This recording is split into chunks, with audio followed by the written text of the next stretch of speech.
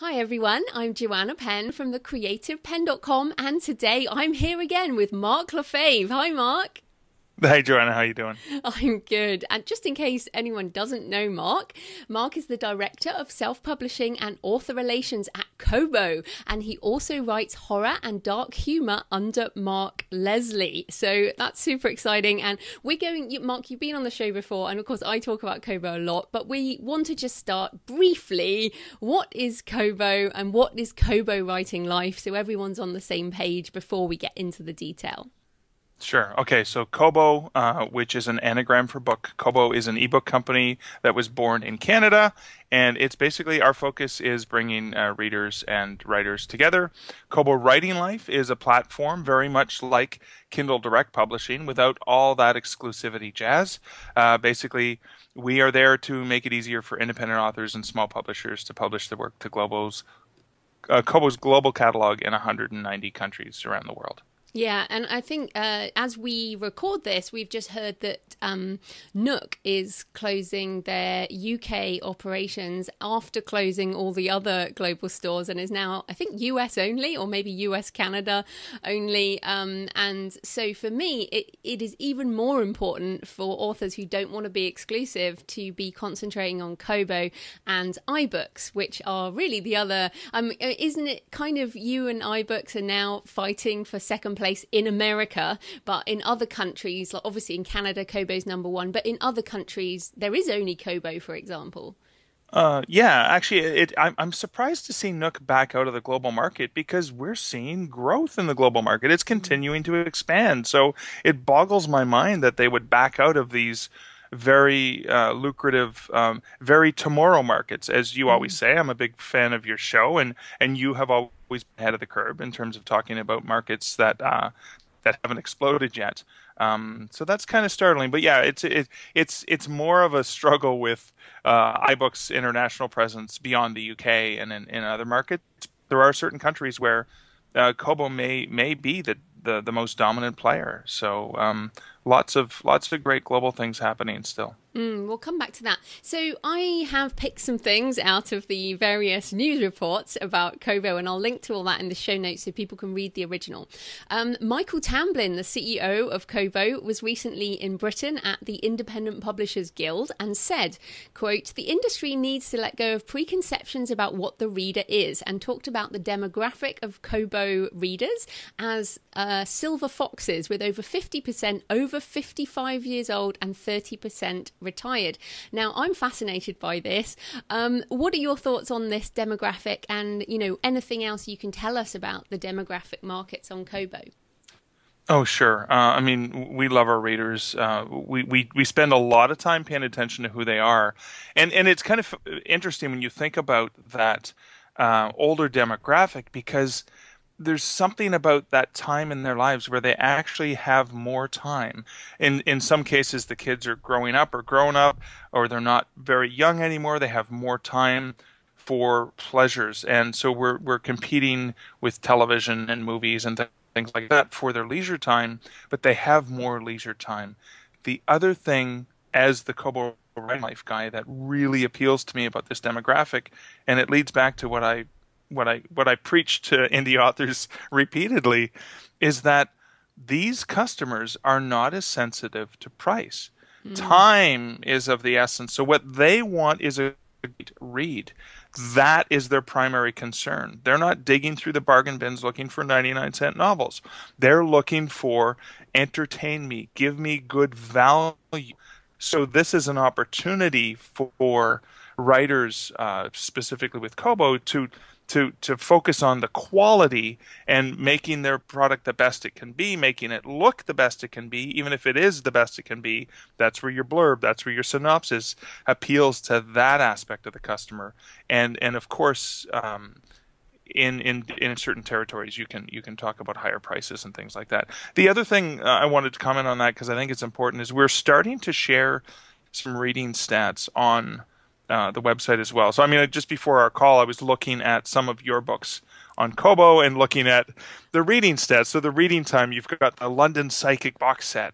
And so giving based on reader consumption of the books and based on the word counts, we can estimate for you how long it takes the average person to read the book. So I'm going on an 8-hour flight. Will this box set satisfy me? Yes. The London, if you're going on an overseas flight, you got to pick up the London Psychic box set, because that will fulfill you the whole time. Unless you're a really, really fast reader, then you got to buy the 7-book Arcane. But that's the kind of thing that's really, to me as a reader, I do that all the time. I pick up a book and I wonder, is this going to hold me for the whole flight or for the whole time I'm away? How many books am I going to need?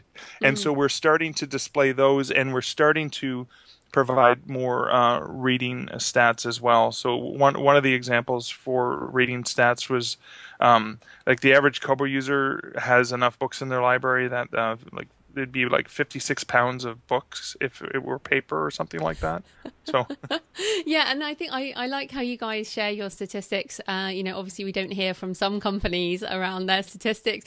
The other thing I'd say, obviously, with the a lot of people were saying at the moment, young people only like print, and that means they're going to carry on with print. But I get the feeling that younger people, like, I buy print books for my nieces and my godchildren and all that, and they want print because, one, they don't have a credit card, so they don't have the one-click buy, but also they don't, they want to have physical things because they don't own many physical things because their parents own most things. So I think what we'll see, of course, as those young people get older, they'll also move into this demographic anyway. And also with Kindle, like with my mum, she turned not just Kindle, with Kobo, with e-readers, with phones, with everything, you can change the font size. And that's a massive thing, isn't it? As people, it's not just older people. I can hardly see. Yeah, for sure. Well, when you're tired too, right? At the end of the day, you're probably reading on a screen. If you're younger, you're reading on a screen all day anyways. And that's the thing is, I've been in the book industry for long enough to remember a time when people would come in looking for large print books, and A, 10% of the books were available in large print, and B, they were $10 to $20 more expensive than the hardcover, even if they were in trade paperback, because, well, they take more paper, and they're harder to produce, they're harder to afford. In digital, every book is a large print, and every book is whatever font you want it to be. Kobo, Kindle, Nook, iBooks, all of the major players have multiple fonts, so you can set your own preferences for how you want to read that book. That's an amazing empowerment for the reader. I've just remembered one thing. Doesn't Kobo have a waterproof device you can read in the bath? Oh my God! So the bath, the beach, the bed, anything that starts with B, you can read in it. So it's the the Kobo Aura H2O, which we launched in Michael Tamblyn in the pool with the synchronized swimmers. It was an absolutely amazing event, and it's great because it's not just, yes, the bath is great, but you take your reader to the beach. It's not just the water you're worried about; it's the sand. But a waterproof device takes care of that, and so that is now my go-to device. I used to have the older version of the Glow, and now I've moved to the H2O because if I spill my coffee or my water on it, it's a simple matter of wiping it off, and we're good to go. Yeah. Okay. So I want to come back on the box set thing because, as you mentioned, this is something I've just done this week. Is a 7-book box set of my existing Arcane series, and I've got book 8 coming out, and at the end of the 7 books it has a link to the pre-order. When this goes out it might be available, but the aim of that was so because on Kobo my box sets sell better than my individual books, which is super exciting. So I wonder, and okay, just to explain for other people, you can do higher prices than $9.99 on Kobo, which means that you still get the higher royalty rate, which you can't do on Amazon. You can also do it on iBooks, but you can't do it on Amazon. So I won't even sell that box set on Amazon at the moment. It's only on Kobo because I know Kobo readers will pay for that. So what are you seeing around box sets, and why should authors give it a go? Because a lot of people can't see the market for it, or they think it's about discounting. The box set is a great value for the consumer because you can get 3 or 4 or 5 or 6 books from the author without it costing as much. So it is a good value, but it doesn't have to be a giveaway for the author. When we wanted to remove the cap, so it actually stemmed back to I approached Michael Tamblyn and said we had $1.99 to $12.99, and industry stats were showing that $1.99 was a really bad price point. And I said, listen, I don't want to encourage people. We can afford to give them 70%, but I don't want to encourage them to price their book at that price, because they'll be twice as likely to sell it at 99 cents and 4 times as likely at $2.99. I want to walk that up, but I'd like to walk up $12.99 to $15.99. And he said, why do we have a cap in the first place? And the answer was, well, because that's kind of what Amazon did, and we just wanted to be better than Amazon. And he said, well, why don't you just remove the cap? So it was his brilliant idea to just remove the cap, and that opened up a whole new opportunity for writers, because some readers are used to binge watching, right? They watch a whole season of something on Netflix, and so they want to binge read. They want to get all 7 books. They don't want to have to go back and pick them up. They want to just say, listen, I'm going to read the entire Arcane series. I want them all now. Give them to me, please. I can take them on vacation. I don't have to worry about Wi-Fi. I've got them all loaded and they're good to go. And I get a good value. And so I think it was Lauren Royal was the first independent author. She's a historical romance author who did a box set that was $19.99. And by far she surpassed everyone that month. She was knocking it out of the park. And the beautiful thing was she was making almost $20 for every unit sale, not 30 cents. Or whatever the thing is that you normally make when you get a huge volume of unit sales. So it has been a really, really good experience for our authors.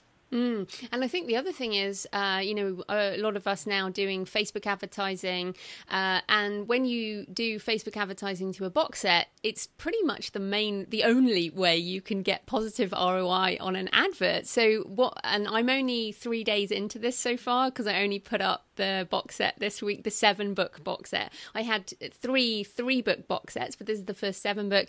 We've started advertising, and so far we've had a positive ROI. So we're making money on the books. The books are kind of doubling the price of the ad. So that makes it really worthwhile. I'm only doing it in Canada at the moment, and we're just testing it out, and then we're going to roll it further. So when you have a higher price box set, I think that one's $14.99 or something, but it's a big buy. So you get really good return on your money. So anyway, that's what I'm looking at. And by the time this goes out as an interview, I'll be able to update in the introduction, what was going on with that. But I think that's a good reason. I did want to ask you, because it's interesting, the 3D effect covers for box sets versus the flat cover. Kobo has a view on this. Yeah, the 3D covers are sexy. I like them myself as an author. I think they look neat, especially if you're a digital-only author. This is your chance to see the book, how it would look if it were a hardcover. But the reality is our merchandisers who control the show, our merchandisers and our customers in many ways, so long as the cover, they like the flat, the 2D cover, so long as the book shows the value of the multiple books. And I think the covers that you've done for the Arcane and the London Psychic are very clear. We know we're getting value. We know we're getting more than one book, and you can see very clearly what you're getting in that. So long as that value is clear, customers are fine with it. And it also displays better. You can actually see more of it because you're using all of that real estate, because that's how the promos and emails are built. They're built using that rectangular real estate. So that really enhances that thumbnail to be a lot more visible to the consumer. And it's less confusing. So we found that helps increase sales. And that's why when we're running promos, we have a strong preference to include 2D covers rather than 3D covers. Yeah, and of course, iBooks, you can't use 3D covers. So there's got to be something there that's, if two major sellers are saying we prefer flat covers, that's got to, it's got to prove something. There's got to be a reason there somewhere, some hidden reason that maybe they sell better or something. Yeah, exactly. And I've actually swapped one out on Amazon. The trouble is you can't split test. I mean, you can see your data, but one can't split test on one's own books. But but I have now put one of my box sets as flat on Amazon because I think people on Amazon, people have used the multi-author box set, as I did with other authors to get on the New York Times list. The multi-author box set for 99 cents, 12 book 99 cents. That's what people is in authors' heads. But as you've said, in readers' heads, they see a single author box set as more like a value and a binge read. So I want people listening to completely disconnect the cheap multi-author box set with the mega value box set. So let's come on to merchandising, because of course that's the other reason, because Kobo merchandisers obviously make money on selling books, and they prefer to give the reader a good deal and make money. So they're more likely to pick up a $14.99 reduced to say $8.99 than they are a $2.99 reduced to 99 cents. Would that be right? How do the merchandisers see these things? For sure. We want to show value. So think about the way BookBub approaches. The bigger the discount, the bigger the deal. We can share that this is 80% off, not 50% off. And again, 80% off of $2.99 to 9.99 cents is nowhere near as exciting as, a box that was, north of $15 or close to $20 coming down to $2.99. Now think about it from this perspective as well. That drop from $14.99 or $18.99 down to $2.99 does two things. It's a huge value for the consumer, but it's also still giving you 70% at the low end. So, it keeps more money in your pocket, and it gives a very visually representative drop. Now, we do show the price changes on the daily deals page. We actually have a new deals page that shows all the deals. But it also is something that we have done some A/B testing with, and we show that when someone just changes their price, showing that price change really does increase the consumer's willingness to click that buy button. So we'll be doing more of that. So even if an author isn't in a promo, if they're doing a temporary price drop for whatever reason, we'll be showing that because we want to show the consumer the value. And of course, there's something about the urgency of Daily Deal saying this is only available for a limited time at this great price. Absolutely. So one of the other stats I saw is that Writing Life self-published titles account for 15% of all the books Kobo sells. Of course, many authors still choose KDP Select and exclusivity. And of course, I bang on about not doing that. But some people say that they do that because they didn't get any traction at Kobo or iBooks, and we'll forget about Nook for now. So what are some of your other tips for helping people sell more books on Kobo? I know this is going to sound very self-serving, but it's the reality, and I think I am honest with authors about what's good and what's not so good. The big sellers, the people who are doing really, really well on Kobo, tend to be the people who don't dip in and out, and I'll tell you why. It does a couple things. We have a thing called temperature, which you think of, which affects the ranking, which affects the also bots and all of the algorithms that feed our system. And titles, it does take longer at Kobo. It takes 6 to 9 months to get any traction on Kobo. It's not an easy game, nor is writing, nor is publishing. So it's very much a realistic marketplace. But once you get traction, it slowly builds, and it slowly builds over time. So authors who keep dipping in and out are not making it any easier for themselves, because every time they come back after their 3-month tour of duty with KDP Select, they have to start from scratch. Their temperature goes right back down to zero. So every time they do that, they're not getting any traction. The other thing I think, and I'm seeing more of this over time because we have our people who pay attention to our core readers and our core and issues that they have. And it gets brought to my attention that an author or a reader was reading books from an author, and then they found out that the author had a new book, and that new book's not available on Kobo. Oh, no, sorry, you have to wait. We reach out to the author and find out they're in KDP Select. So we have to apologize to the consumer who blames us, and to say, oh, sorry, that book will be available in 90 days because the author is participating in a something with another retailer.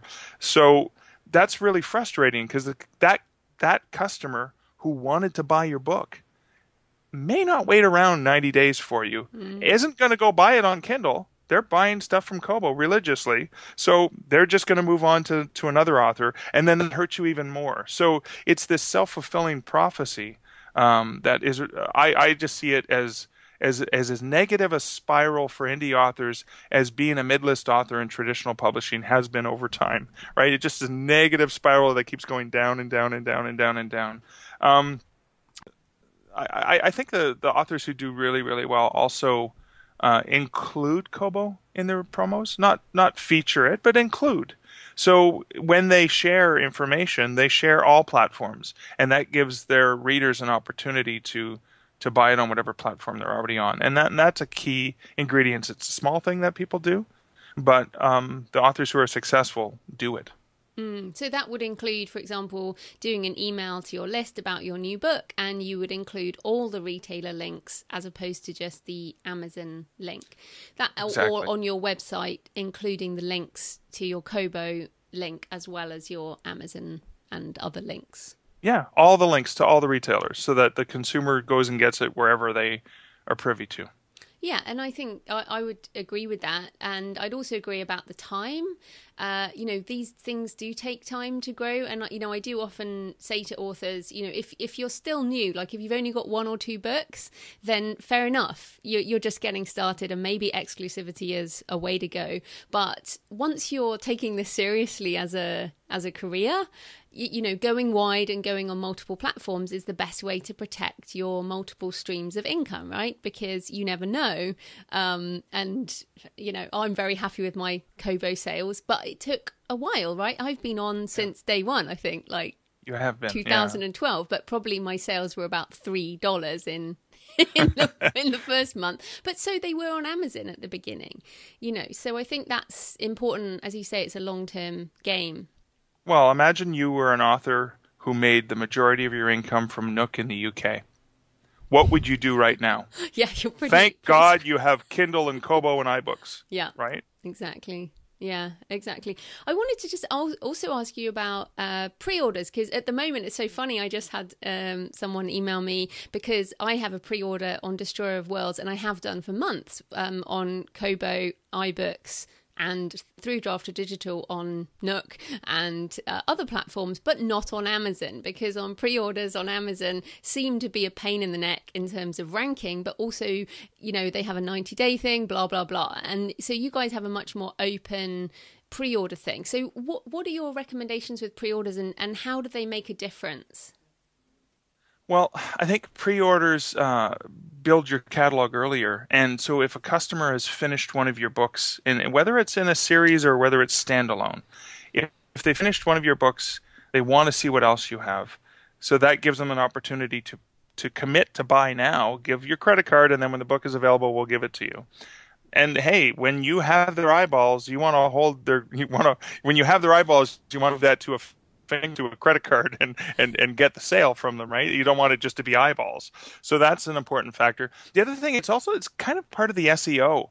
Sometimes people, when they want, if you only have one book out, but the other book's going to be available in 6 months pre-order, that just shows that you'll be around to entertain that reader.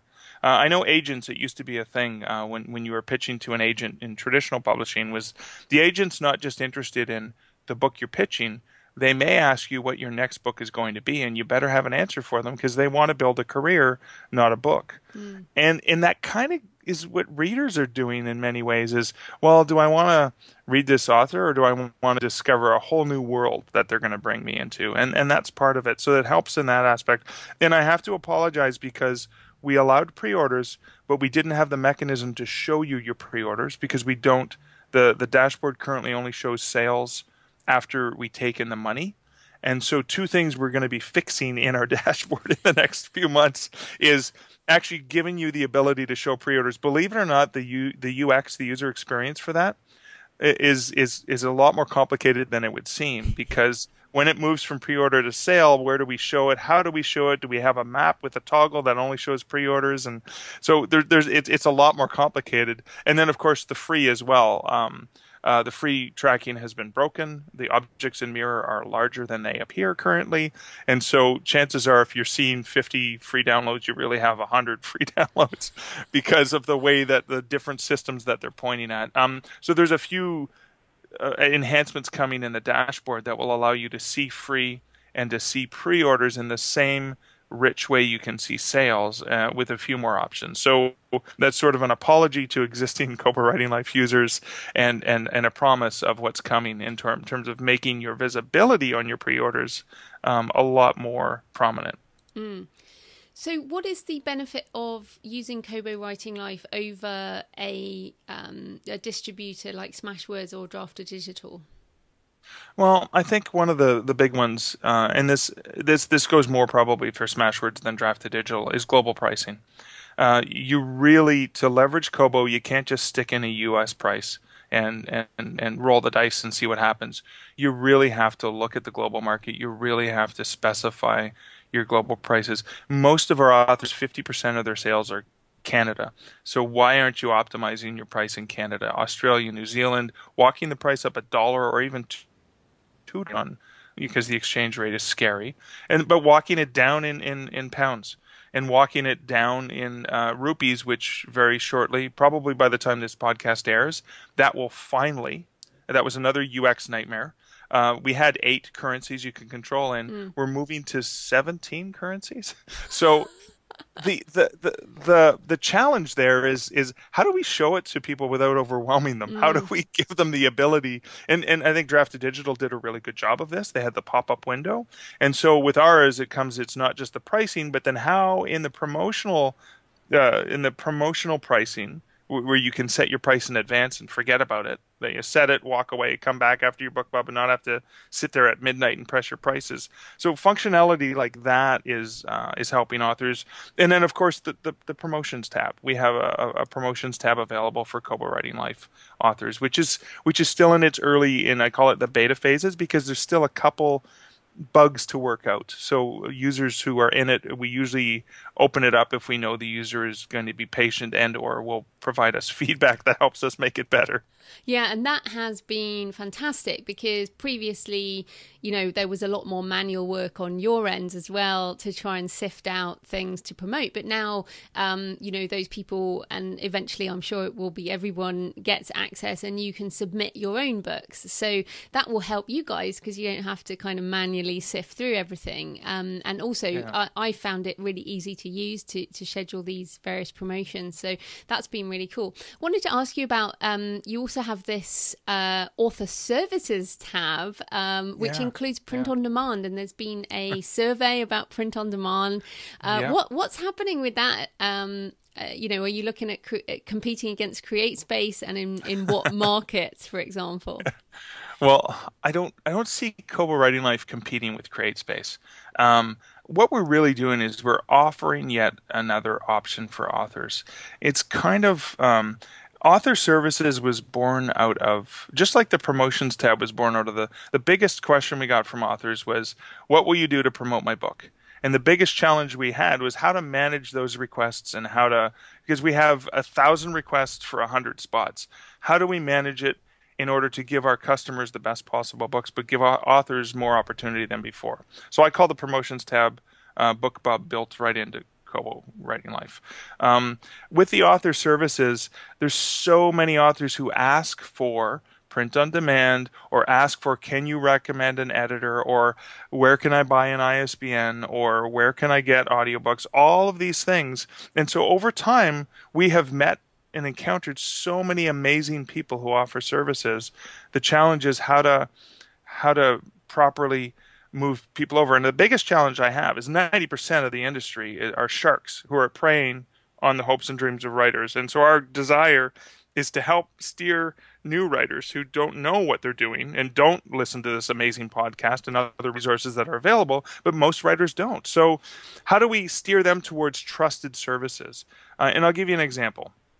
ISBNs. You don't need an ISBN. Nobody needs an ISBN.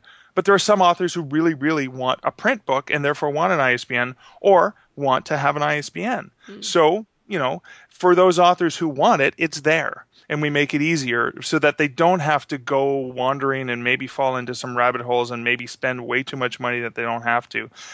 In terms of print on demand, to come back to that, and the reason why we're looking at it in such detail is the biggest challenge with CreateSpace, which is a fantastic service. I use it as an author myself, but I also use Lightning Source directly. And I know, having been a bookseller for over 20 years, that 98% of booksellers will never order a book from Amazon. Not because it's not returnable, but the terms are horrible. It's a bad experience, and you're stuck with the book. With Lightning Source, you can set up, for example, the ability to make it returnable, which costs you a lot of money, which is publishers eat that cost all the time, which makes it more likely for bookstores to carry your book. So having used other print-on-demand services, as an author, traveling, calling 3 months in advance, and this was even with Barnes & Noble years and years ago, because remember, I was in print on demand in 2004, back in the really archaic or ancient days of digital. I would call Barnes & Noble and say, I'm going to be in town. I'd love to do a signing. They look in the system. They see it's available, and it's returnable. So they're less likely to say, no, we have no idea who you are. No. And they did it. So giving more options to authors is really what it's all about. So that's something that we're really intrigued with. Just so people listening, Lightning Source now, people go through Ingram Spark. So, Mark's old school. That's right. But they have changed it now. So other things I wanted to ask you about, we're running out of time, but, I have these other questions. First of all, in March 2015, Kobo acquired Overdrive. Can you explain what that means to authors and readers, hopefully this year? Of course, for sure. So Overdrive basically powers audiobooks and digital books to libraries, primarily in North America. They have a huge presence, but they are growing globally. And this is a great way to get into libraries. Now, I know indie authors already had ways into libraries, but unfortunately, in the past, all it really was they took a whole bunch of self-published titles and they dumped them into the library system, and they ended up in a ghetto, a self-published ghetto. So from the time that we started to work with our colleagues at Overdrive, we've been providing them curated lists of what are not only the best-selling titles from Kobo Writing Life, what are the best-selling titles in each category, because librarians have very specific desires and requests that their sales team use, but then also what are the best read? Because that's another thing we do is this book may not have sold thousands of copies, but all 10 people who bought it read this book cover to cover in the first day they picked it up and opened it. They couldn't put it down. Therefore, you may want to pay attention to these titles. And then the other thing librarians are very interested in is local authors. So promoting and supporting authors who are local. So working with the publisher acquisition team at Overdrive, we're in the process of developing and testing. We are currently testing, providing them files so authors can easily opt into Overdrive and control their books and allow, I want this one in, I don't want that one in. And we're really excited and looking forward to making that a possibility. So it's yet another way that authors can say, yep, I'd like to be in the library system. Please help me. Fantastic. So that's, again, something that's on the cards for 2016. Oh, yeah. It's something that we're very, very heavily engaged with the development team right now, and working really closely with my colleagues in Cleveland, which is where their head office is located. Yeah, and I think all these things are really important. As we talked about at the beginning with Nook pulling back, I think it's really important that you guys are continuing to push things out and not just sit on what you've got, but just keep on pushing it. So the other thing that was interesting is December 2015, Flipkart India closed their ebook store and handed their customers over to Kobo, which is brilliant. And especially given, and again, coming back to Nook, Nook UK handed their customers to Sainsbury's, which if people don't know about Britain, Sainsbury's is a supermarket. They sell, groceries. It is not a bookstore. So I don't know how that happened. But anyway, let's go back to India. Tell us about, why that happened? Are you excited about India? How can authors kind of take advantage of that? So, the partnership with Flipkart is not all that different than the partnership we have with retailers globally. Flipkart wanted to focus on print, and therefore our focus on ebooks worked really, really well, so that the customers who had ebooks on Flipkart would not be disappointed and can still return to their libraries and still enjoy probably even a better e-reading experience than they had previously. But then that also opens up yet another market within India, which we know is a growing market, is continuing to grow. And so I think just in the launch of the global pricing tools, which we've been working on for a while and had to keep going back to the user experience and how not to confuse it, is rupees is going to be huge, and rand and rial, and they all start with R apparently, all the new currencies. But these are in growing global markets in Brazil and in South Africa, and obviously in India. So, and in India, you really, really, really need to price low, because books are so cheap. Print books are so cheap in India. You need to be bargain basement price in India. Almost, I mean, more so than in the UK, where big publishers are pricing low. So, and it's funny, I've got a gentleman that recently interviewed me for his podcast for India, authors from India. He's writing an article for us from the perspective of consumers in India and what are the best prices in different territories. And we'll be publishing that to coincide with the new tools, so we can say, okay, here are your tools, but we've only ever really offered sort of English market pricing advice.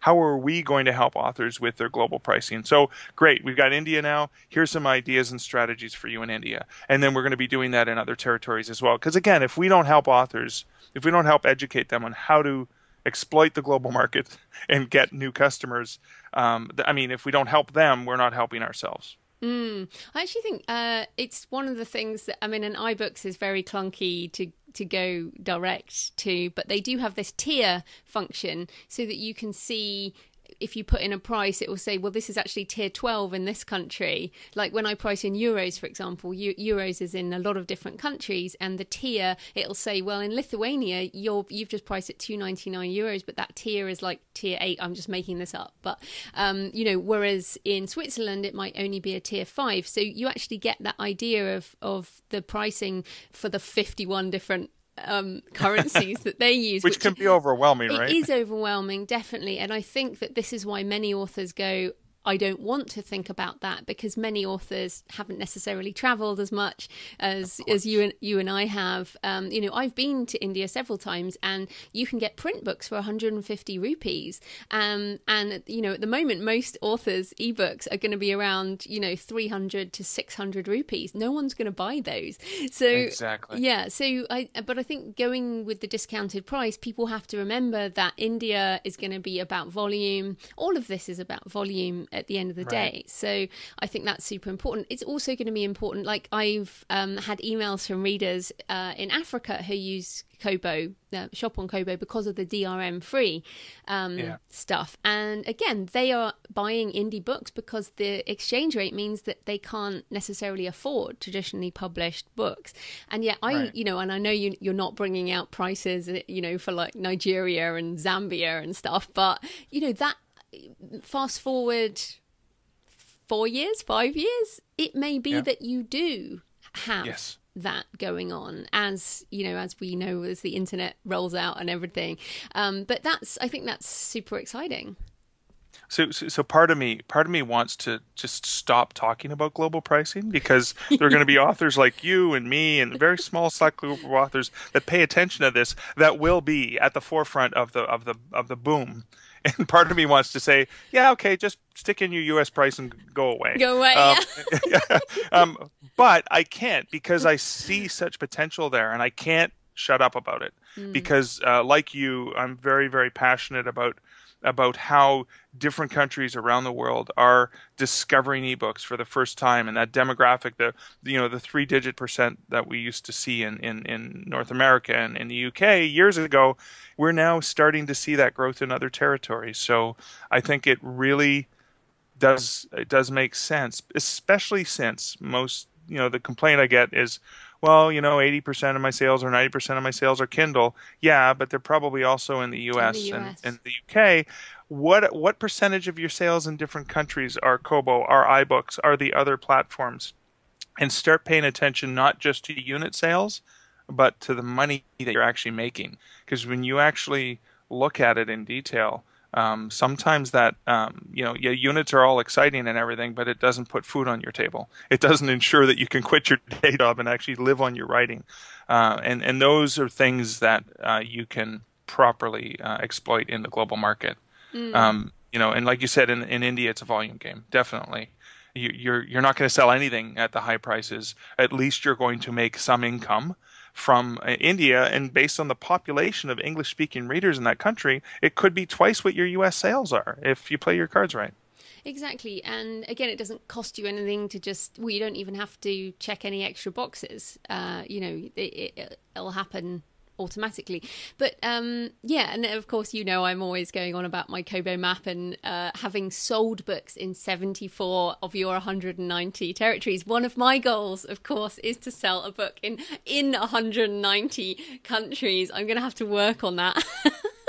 We'll have to work on that together. We should work on that together. Yes, exactly. We should. Like some people like travel to all these places. I just want to sell books there. But it's as I think again Michael Tamblyn said, the sales of ebooks are between 20 and 30% of the market. So sure, that leaves 70 to 80% of print. But if you think that the percentage sales of digital in Brazil and India and Nigeria, growing economies, are 0.0001% right now, what is it going to look like when they're 20 to 30% in every single country? And I think the problem that people have is that they can't imagine that other countries are like their country. They think people are different. People are people. Yeah, exactly. No. People are people. And that's what it comes down to at the end of the day. I don't think it's going to be any different. It's just that, yes, sure, it's very difficult when you look at, your earnings and you've made $3. But you have to think further ahead, right? Exactly. Was Kobo even happening 5 years ago? Were we alive? We were known as short covers back then, I think, potentially. I have to go look at a map because it's I've been with Kobo since 2011. I think Kobo was 2 at the time. I can't do math in my head very quickly. But I think we were either just starting. Yeah, exactly. Just starting. And then if you go back 10 years ago, there was none of this. So I think that keeping that longer term perspective, we always harp on about it, but people love us harping on about it. So. They do. We sound like old people saying in my day. No, but I mean, I self-published my first book more than 10 years ago, back when all of my writer friends said, do not self-publish. It's the best way to kill your career. And for me, it actually helped grow my career. So that was just, and that was, like, well, Sonny, that was back in the old days of 2004. So it was one of those, like, it was that's 12 years ago now. But so much has changed in that time, and so many new opportunities have grown. There's going to be more opportunities if we keep our eyes on them. Yeah, and just one final thing on this. If people have sold their rights to a publisher, the important thing is, have you only sold rights in the US or Canada or the UK? Because when you publish on Kobo and the other platforms, you can choose to opt out of markets. So for sure. So this is the thing. So maybe you have sold your rights in Canada, but you can still self-publish in every other territory. And I think people have to remember that. It's, don't sell world English. That's crazy. Yeah. And we haven't even got time to talk about translation, but we'll have you back on the show, Mark. It's always a pleasure, Joanna. It is. So tell us, where can people find Kobo Writing Life? And of course, where can they find you as an author online? So it's kobo.com/writinglife, or I prefer to send people to kobowritinglife.com because we do have articles about craft and business of writing at Kobo Writing Life on Twitter, and you can email writinglife@kobo.com. So, for example, those who are interested in the promotions tab, email us at writinglife@kobo.com. We will actually look at your books, and if we think you're ready to help us test this out, we'll be honest with you and we'll say, maybe not. That might be some constructive criticism to say, well, we're probably going to reject your title because the covers aren't that good or something like. And it's hard to be really diplomatic and nice, but to say, listen, it's not going to be a good experience for either one of us, so we're not going to do this. And I'm at Mark Leslie on Twitter, and markleslie.ca is my author website. Fantastic. Thanks so much for your time, Mark. That was great. Thanks, Joanna.